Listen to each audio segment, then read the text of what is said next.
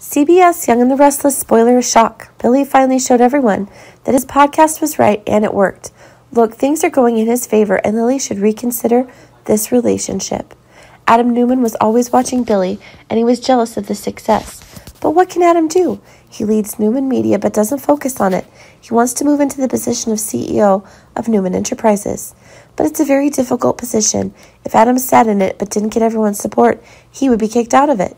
Since Adam fell in love with Sally, his work capacity has been reduced, leaving only fights, jealousy, selfishness, and waiting for opportunities. Adam needs to prove himself at Newman Media, doesn't he? Why wait for Victoria to lose and replace her? The right person is the nominee, not the self-nominated person. Meanwhile, Allie and Noah are also growing closer. They understand that in Genoa, their ages and styles are suitable for each other. They don't hesitate to make each other happy and cheerful. The writer has been cruel to Billy in recent times, turn him into a loser and obnoxious. But he's a good person by nature, with the qualities to be a successful person. Look at the chance calm as Billy led it. It thrived and achieved many remarkable feats. Adam needs to be like Billy. Do what he can first. Don't wait to replace Victoria.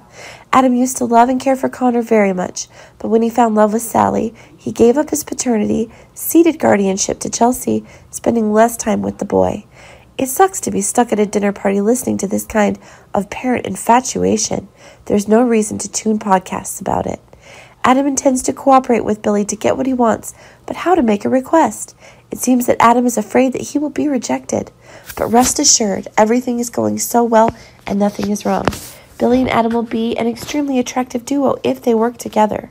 Billy succeeds with a podcast that is estranged and humiliated by Lily, but he still pursues it.